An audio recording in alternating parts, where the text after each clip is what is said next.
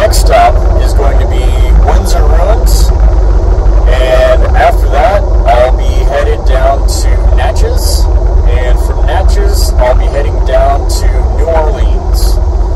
So I hope you guys enjoy some of the sights that we get to see today, and I'll be bringing you along, learning some of the history and seeing some of the sights today.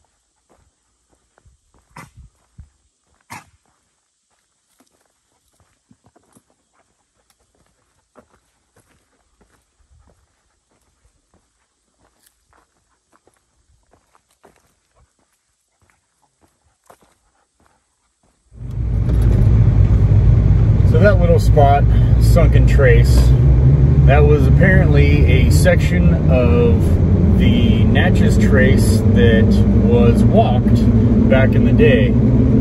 And yeah, I mean, after walking that little, I mean, it was like a 1/16 of a mile trail through like a little hollow, I guess as they call it. The sign says that people were walking over 500 miles. I couldn't imagine walking 500 miles in those sort of conditions. Just the bugs and the heat and the humidity, and you having to deal with that with, you know, primitive supplies and injuries and stuff like that. I imagine that that could spell death pretty easily. So that was actually a pretty cool little stop, even though it was just a short section of trail.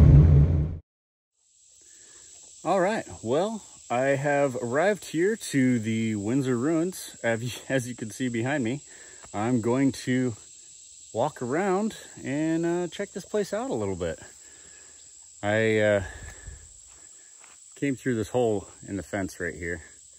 I was told by some local guys that you can come back here because the fence is open, but I'm going to be very careful in here because it looks like this would be a really good, really good place to get injured. So anyway, I'm gonna wander around and check it out.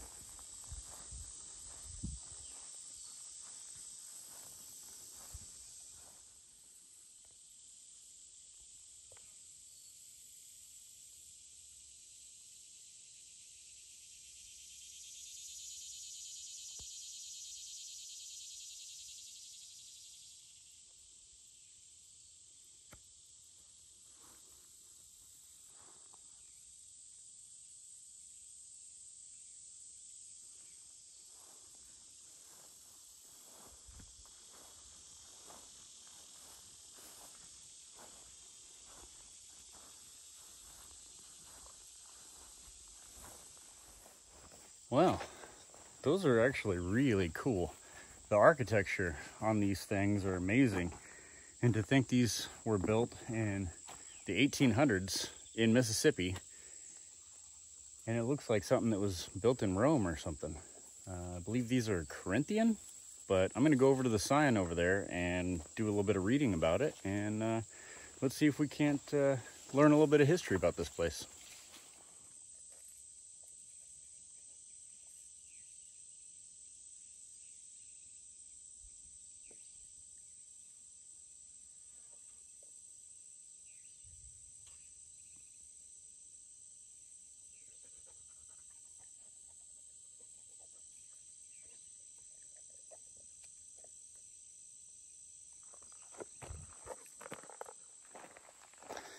All right, well, that's Windsor Ruins.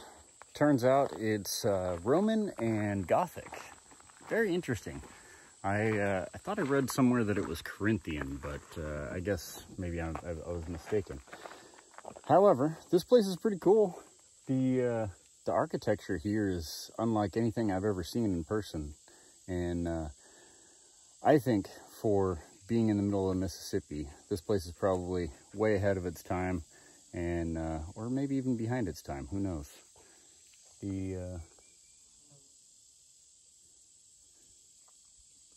decisions made to build something of this grand scale is pretty amazing.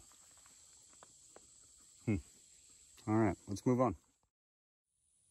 Okay, we are here at the Mount Locust Historical Inn.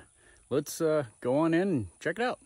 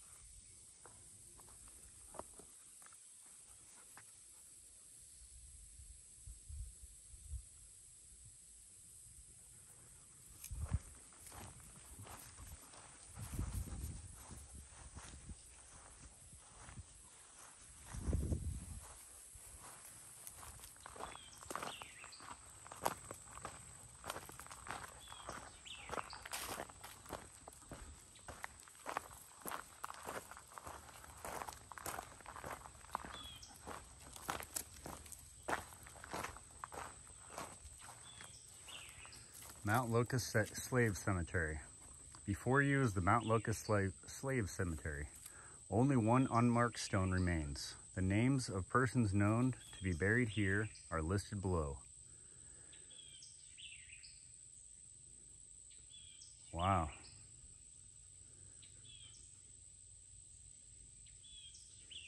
Really enjoy seeing history like this.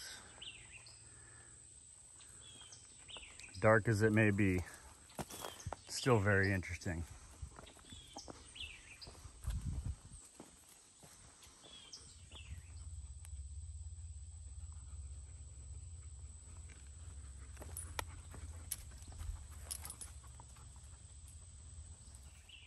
I only saw the one marker. The rest have probably been relocated.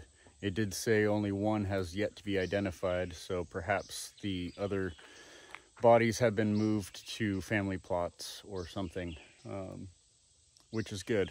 But yeah, it's kind of interesting wandering around looking at this and seeing the little marker stone covered in coins. I'll have to look up the history behind putting coins on the headstone. I feel like I know what the reason is, but I don't want to guess and be wrong. So anyway, I'll be looking that up later.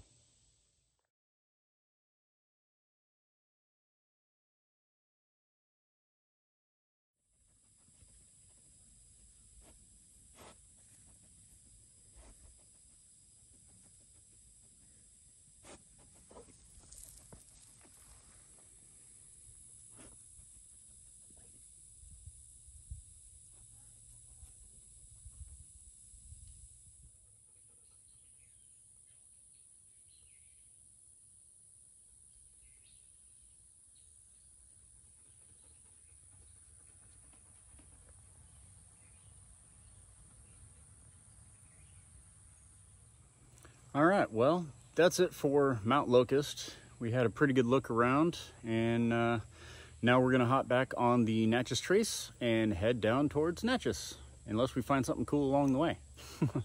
All right, here we go.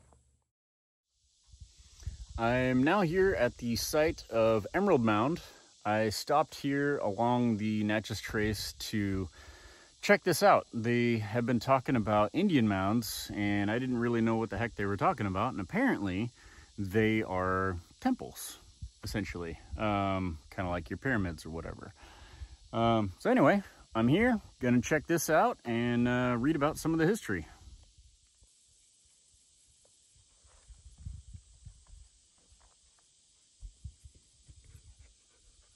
Emerald Mound. Covering roughly 8 acres, Emerald Mound is the second largest Mississippian mound north of Mexico. The main platform was constructed in 3 stages beginning circa AD 1350. Archaeological excavations have confirmed that the first and second stages had at least 2 secondary mounds with buildings on their summits.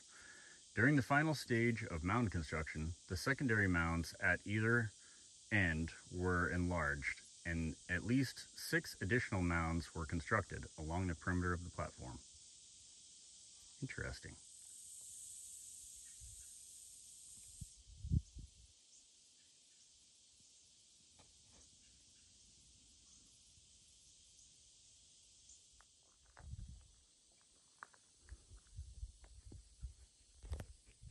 Emerald Mound. Before you is the second largest temple mound in the United States. Only Monk's Mound in Chillicothe, Illinois is larger. This 8-acre mound, constructed from a natural hill, was built and used from about 1300 to 1600 by the Mississippians, ancestors of the Natchez Indians.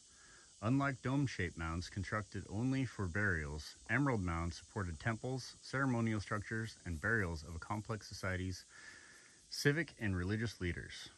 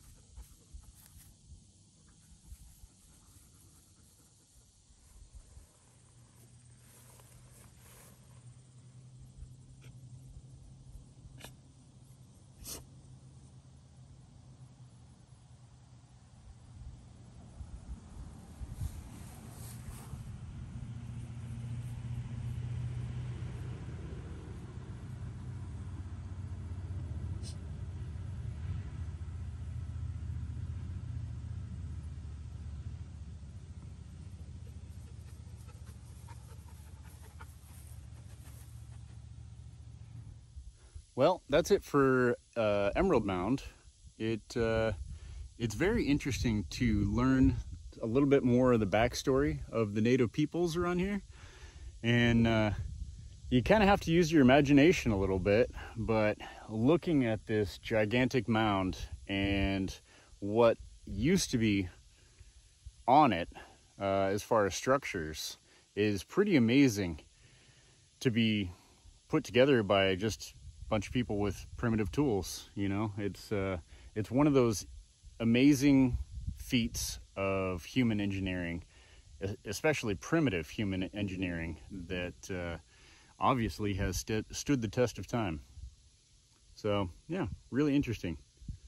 Anyway, now we are actually off to Natchez because there's only about 6 more miles before we get there, 8 more miles or something like that. So we're gonna head down there now. All right, guys, well, that is it for the Natchez Trace trail. And we got to see some pretty cool stuff along the way. And right now I'm down in Natchez, right next to the Mississippi River. And from here, I'm gonna be headed down to New Orleans. Gonna go check that out. Probably won't make a video on that, just because New Orleans is a place that a lot of people have been. But anyway, wanted to show you guys the trace and some cool stops along the way. And if you guys haven't yet, please consider liking and subscribing. Thank you.